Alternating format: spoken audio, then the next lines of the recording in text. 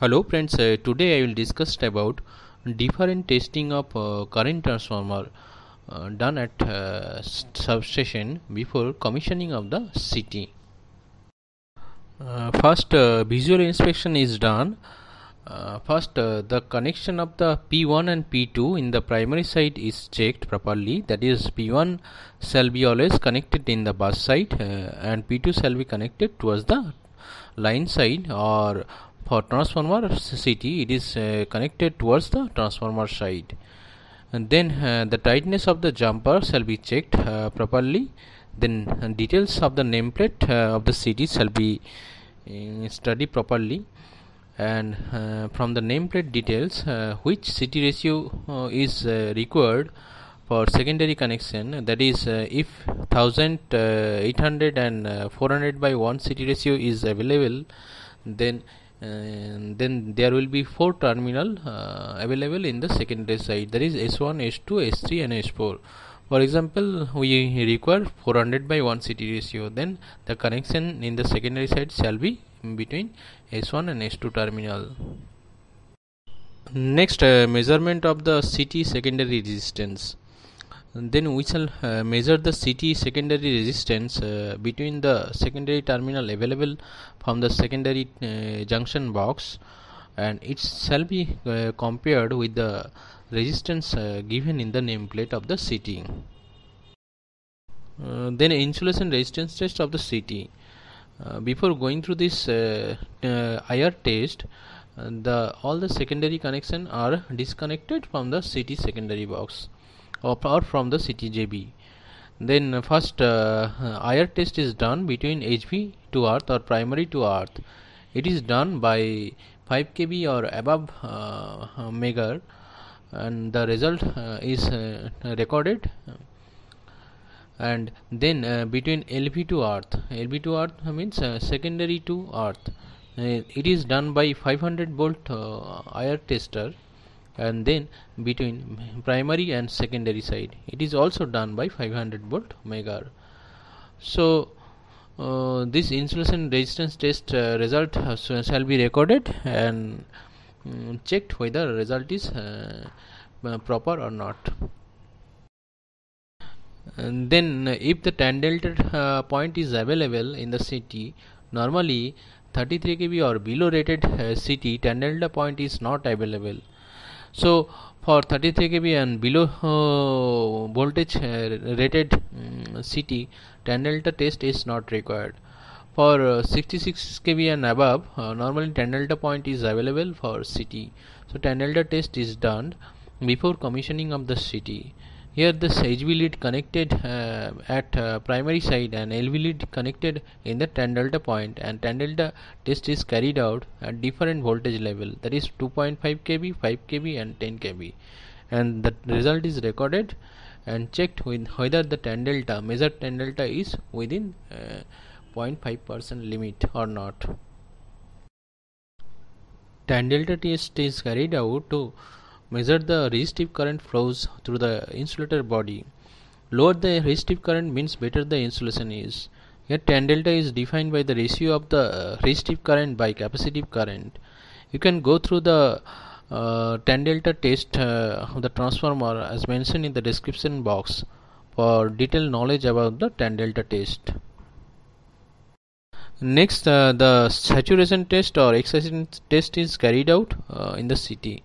Saturation testing for a current transformer identifies the rated knee point voltage against IEEE or IEC standards, the point at which the transformer is no longer able to output current in proportion to its specified ratio, that is at knee point voltage the primary current will increase, but there will be no increase in the secondary current.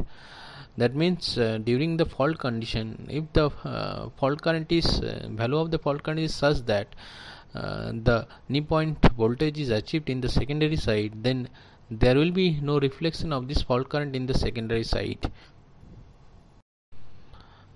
Excitation test or knee point voltage test is done for protection class or PS class CT.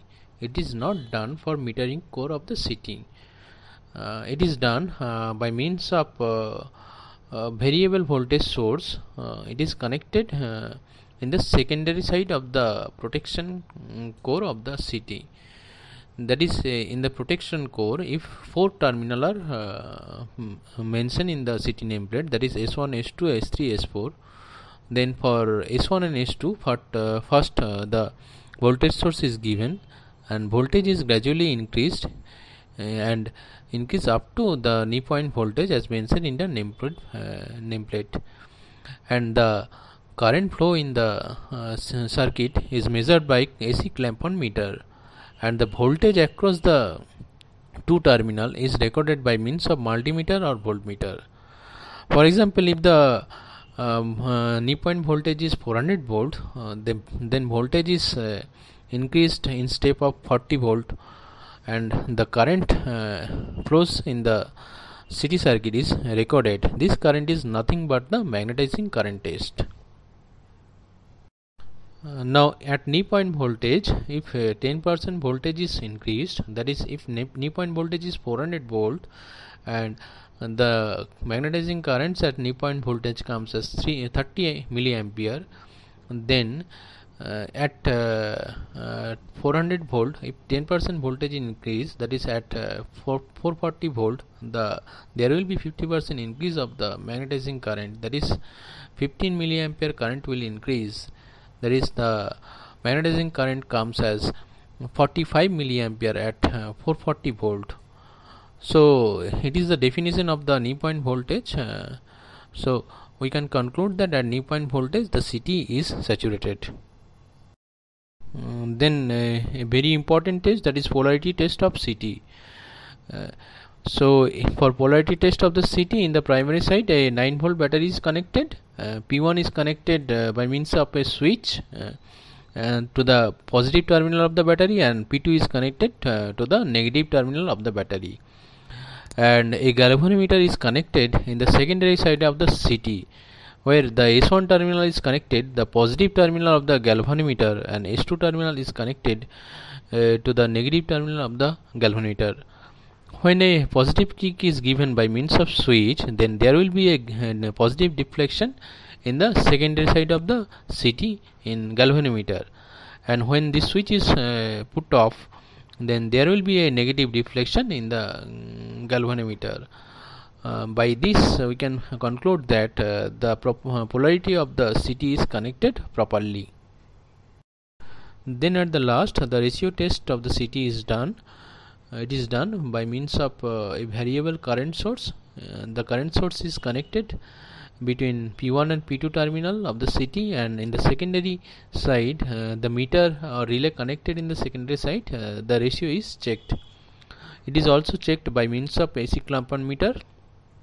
For example, if the CT ratio is 400 by 1,